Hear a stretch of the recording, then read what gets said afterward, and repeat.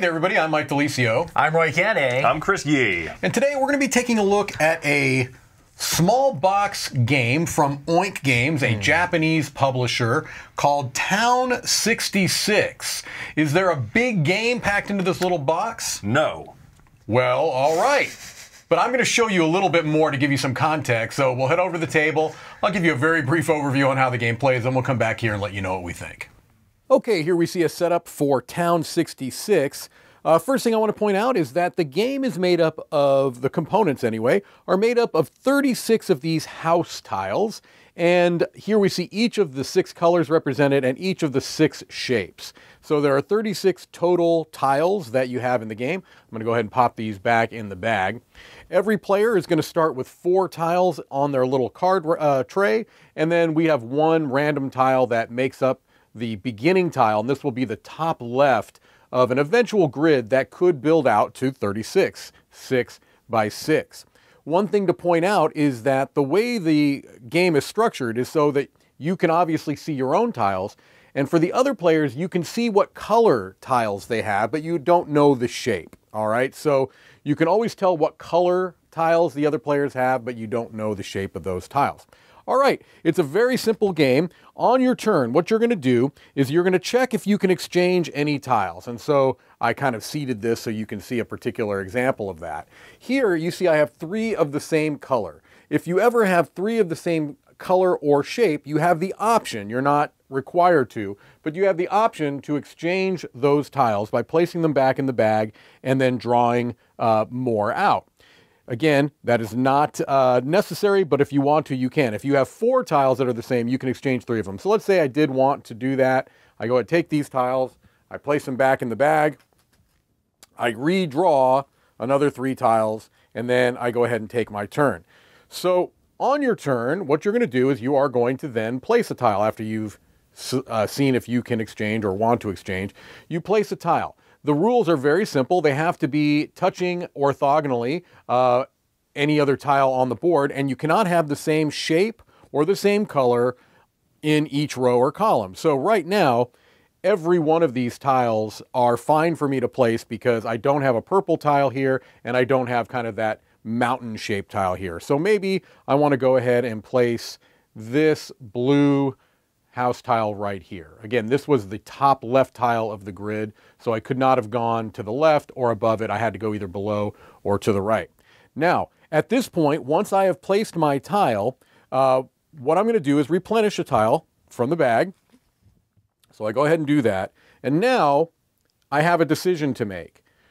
At this point, I can decide if I want to discard 1 tile from my hand. If I do that, I'm permanently shrinking the number of tiles that I'm going to have in front of me for the rest of the game.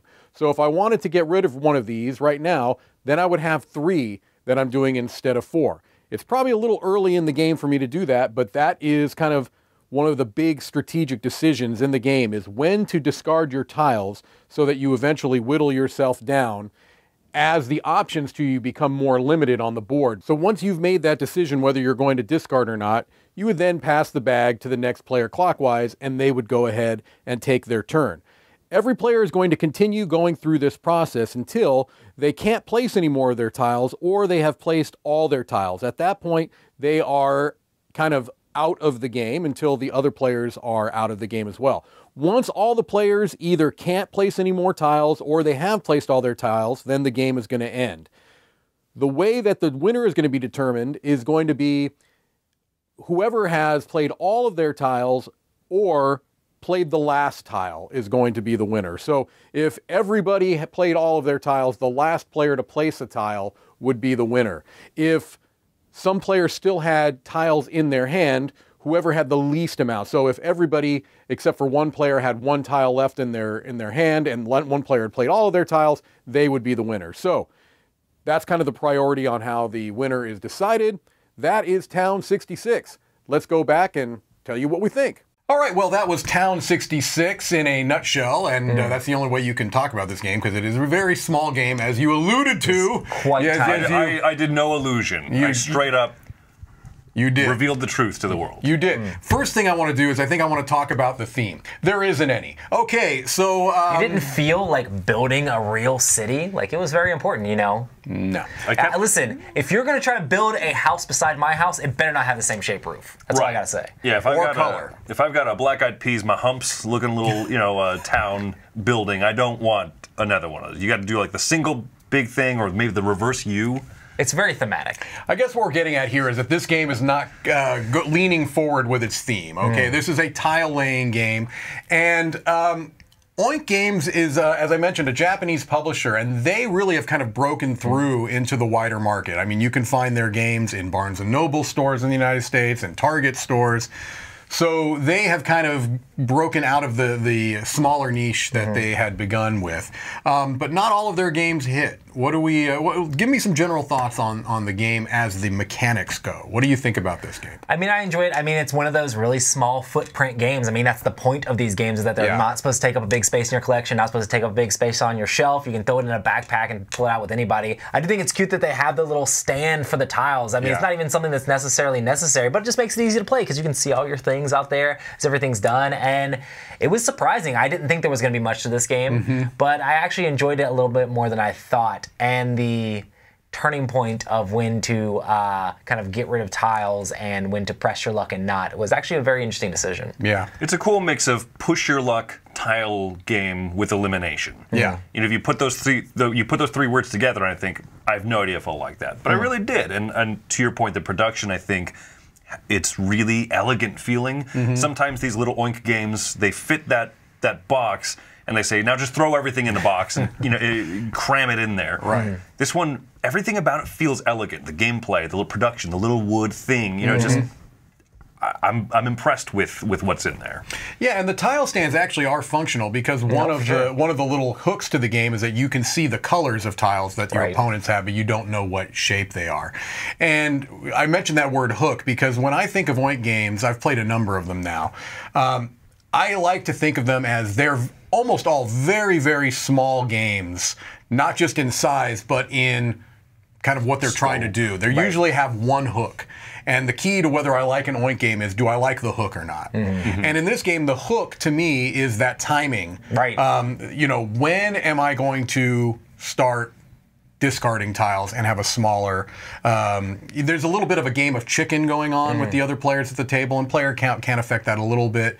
It definitely, with two players, feels like a game of chicken, even more so than with more. But I do like the hook in this. I feel like just that timing decision is enough in a game that takes 15 minutes, right? Yes. This is very much a filler game. Most of this publisher's games, I think, would fit in that category of a filler game. Some more than others, but this definitely does. And the hook kind of works for me here. This is a small game. It's going to be a small review. Any final things you wanted to talk about before, or do you want to just get to those final scores? I'll start with my final scores, okay, and kind of, I have one other thought in that. So I'm going to give this game a 7.5. It's really fun. It has a neat, it doesn't have just one neat hook, right? You said the reverse tiles, you see what the color is, but not the shape. That's a neat little hook. The idea that people have called this elimination quirkle, because you can't match things in rows and columns, that's another good little hook. And then that timing issue of when do I kind of bow out. We played a game where you bowed out about 2 turns into the game, and then Roy and I just went at it for a while. And you won. I won. I sat back and laughed and laughed. But it wasn't a boring experience for you still, right? No, not at all. Because, again, the game is short, and I was invested. You know, I was invested in how long are they going to go. Like, keep going, guys. Keep going. And to be clear, you know, I don't want to make it seem like I had a brilliant strategy. My purpose going into that game was I want to go out early and see how this works. Yeah, but you can if people kind of get into a cold war with each other, you know, escalating. So I think it's fun, elegant, it fits its footprint nicely. It's a 7.5 for me. I like it. All right. For me, it is going to be a 7. I really enjoy the game. I mean, I think it's something that you could like throw in a backpack or play wherever. I mean, it's not going to have a whole lot of staying power, but it was cute for what it is. And I really enjoy that decision of like, let's go further, let's go further, let's go further, until you're like, This is really tight. I really do not know if I'm going to be able to place this. And the fact that you're switching out tiles too can you can have a teeny bit of luck situation pulling in there, which makes it exciting. I enjoyed it, so 7 for me. I'm coming in at a 7 too, Roy, and it doesn't surprise me if there wasn't a huge variation because again, this is a small game and it's going to be, does the hook work for you or not? Right. And I think it sounds like it works for us all relatively similarly. It's a really quick game. I do feel like that decision, that timing decision, and the being able to see the colors is enough to keep me coming back for a while. I agree. The reason why it's not rated higher is I don't know if this is something that's going to be an evergreen. I don't know if I'll be playing this over and over and over again. And I also would be remiss if I didn't mention that this is one of the few Oink games that you can play solo, and I've done that a little bit too, so that's also a nice little thing to kind of add into the mix there if you are a solo gamer. You know what this game feels like to me? It's more like the game that you say, hey, I want to show this to lots of different people. Yes. Right. Rather than say, hey, let's the 3 of us keep playing it. That's a good point. Yeah, I don't think that it's not like a game that you're going to develop a meta too much. Other than, I know if I'm playing with Tom, he's not going to bow out early. He's going to want to push his luck, so there's a little bit of that. Also, Tom will likely never play this game. All right. Well, that is Town 66. Until next time, I'm Mike DiLisio. I'm Roy Cannaday. I'm Chris Yee. Have fun laying tiles and bowing out at the right time. Do not put a pink building next to my pink building. I don't think there is any pink buildings. No pink buildings. I'm out.